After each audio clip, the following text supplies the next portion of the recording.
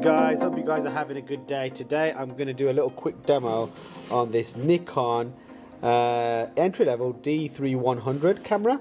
Okay, so it comes with a Nikon lens, similar to Canon, auto and manual focus, and you know, you just attach it like anything else. It's a standard kit lens. This is a really old camera, guys, so I'm sort of kind of like, I've had a little play with this, and I will just kind of do a little demo, but I find it very sort of cumbersome because of the new sort of cameras that you can buy now. So switch it on, basically it's over here, so switch on the camera and you've got your manual, your aperture, shutter and program mode on this one.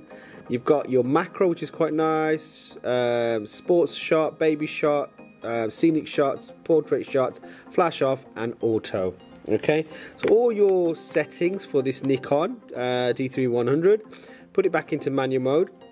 You've got small and quality, I think, continuous burst mode and timer over here as well.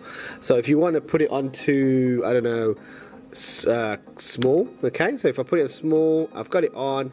I'm going to go back to my menu, and here is my menu. Now, I find this menu very, very old school in terms of the way it looks, the way it sort of kind of looks.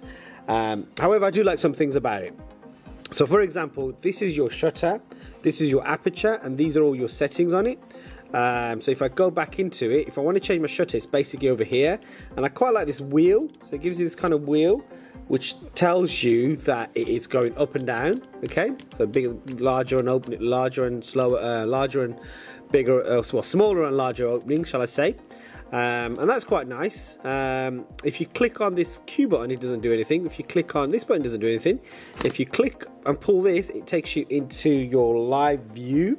It's not touchscreen, so if I click like this, it won't sort of, you know, do touchscreen sort of features, which is well, nowadays it's like, you know, you're kind of doing that, waiting for something to happen, and it doesn't happen, and you're like, ah. But anyway, go back there, you go back to your main menu. You got your button to delete pictures, you got your button to press OK, and because I'm a Canon user, I'm really struggling with this wheel. Like, it's just got literally left up, down, left, right icons. I'm used to the wheels going around, which is a lot more easier for you to navigate through the settings. So I'm finding that quite difficult, and quite difficult to adjust to.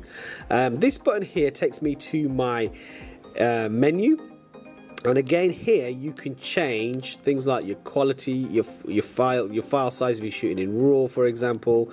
You can go to white balance and change the white balance to whatever you wish. One thing I do like about this camera, it gives you a little visual. So for example, if you're shooting in auto, in incandescent lighting, so that's your house lighting, cool white lighting, so in an office, flash off, auto lighting, you know, so this is quite a nice feature. I quite like that, to tell you the truth. And again, if you click on this OK button, it will take you back to your main menu. So if I press an ISO, and you can change the ISOs on. Again, if you know, it gives you a little visual to tell you what's the best for 100, 200, 400, 800, 1600.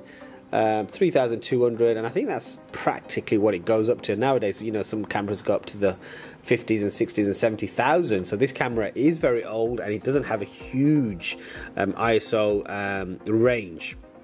So again, click on this button here, autofocus. Again, autofocus, so it'll give you like little visuals to signify which would be the best option for auto, single servo auto, continuous servo auto, if you're, for example, doing sports photography, and manual autofocus. Okay, so that's quite a nice feature, and you know, most people are going to be shooting these types of images, so you can just sort of select the right feature for yourself. Then you've got area of zonal focal points. So again, you can sort of single focal point, dynamic focal point, or 3D. And again, if you are a visual person, and you are going to be probably a visual person if you're photographing, there's a little visual there to signify what the settings would be best appropriate for what you are shooting for. The next one would be metering.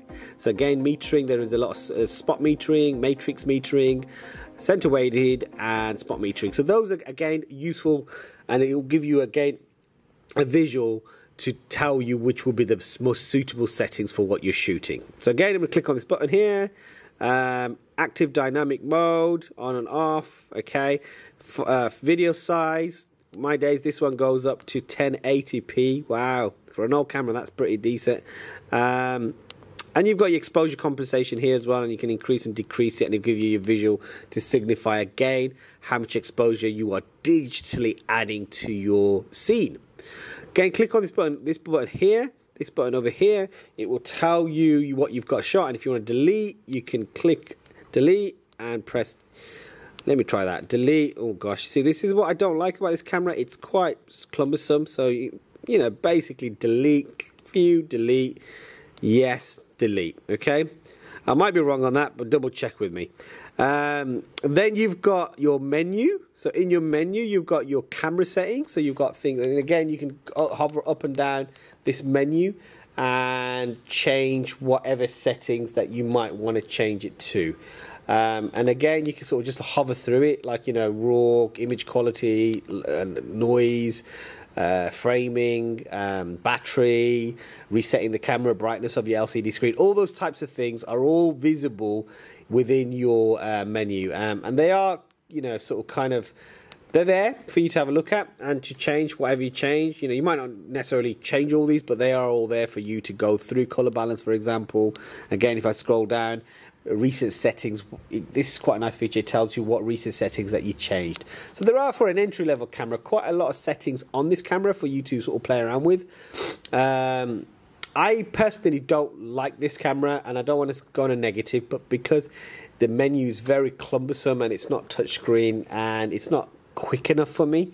ISO is very low, and I don't particularly like this, to tell you the truth. I find I'll be forever doing that. It's a bit too slow for me. I need it to be much quicker than that. I quite like the Canon when you can hover up and down like this and you can see the visual in real time, which suits, I think, nowadays users more than this kind of platform. So obviously new Nikon cameras will probably have those features, but this is an old one. And it does have some limitations. So if you're looking to get an old camera just to get started, a D3100 is an entry camera that might be useful for yourselves. Then you've got all your connectivity over here as well, and you've got obviously your standard SD card slot over here as well, which you can just sort of pop in and it will pop out like this as well. Okay, so yeah, Nikon D3100. Let me know what you think. I think it's okay. It's not a brilliant camera. It's something that I would probably go onto Facebook Market and see if I can get it for about 50 quid or about $80, or, you know, not spent huge amounts of money on this, to say the truth. I would personally buy the second hand. I wouldn't buy a new one of these. But it's entirely up to you. Obviously, you're watching it because you're thinking about maybe getting an entry-level camera, and that's why you're watching this. And this might be suitable for your needs. Okay, thanks for watching, guys. Any questions, please do post and I'm happy to respond. Thank you. Bye.